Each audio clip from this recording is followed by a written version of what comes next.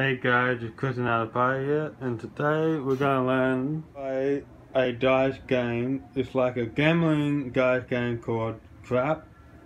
And how you play this game, I'll show you. First of all, you get 2 dice, and you're supposed to roll 3 chances to roll a 7. Anytime you get a 7, you win each of the chips. And with the chip, you can bet however you want. So let's say you bet 2. So then what you do, roll that 7.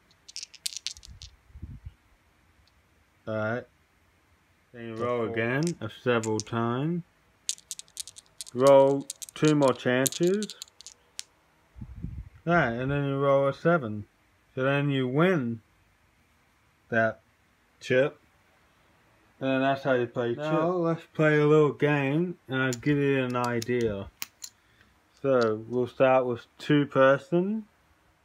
First of all, I roll. Alright, that's 10. Roll again. That's 7.